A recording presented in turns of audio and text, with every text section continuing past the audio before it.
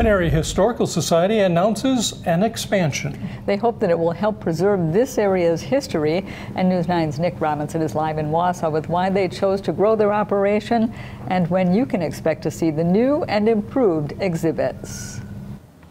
Since the Marathon County Historical Society was founded 70 years ago, they've been collecting artifacts and preserving the county's history.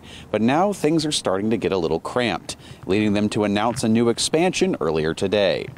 We're just completely out of room. That's the sentiment shared by many at the Marathon County Historical Society. So they announced they'll be putting $7.5 million towards a two-phase expansion so they can store more artifacts and better preserve the ones they have.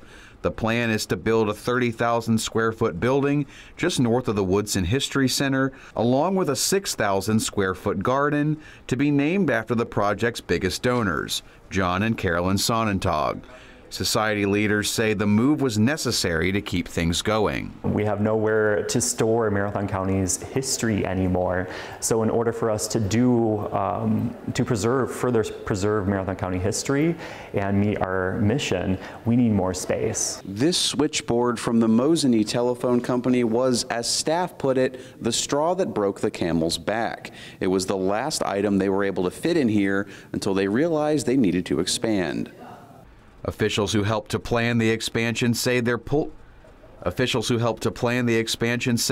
out all the stops to make sure artifacts are kept in good condition. They'll notify us if something is getting too warm. The last thing you want is a fire, but if one happens, we want to be able to take care of it. We want to be able to also just target the spot where the fire breaks out. You don't want to get water on everything you have. The Society's president, Russ Wilson, said that this new facility will have everything it needs to store artifacts for years to come.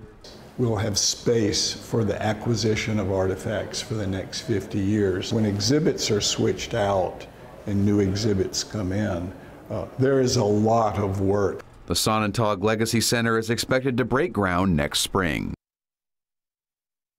Officials from this historical society told me that all funding is coming from private donors, so taxpayers can breathe easy. Live in Wausau, Nick Robinson, News 9 WAOW.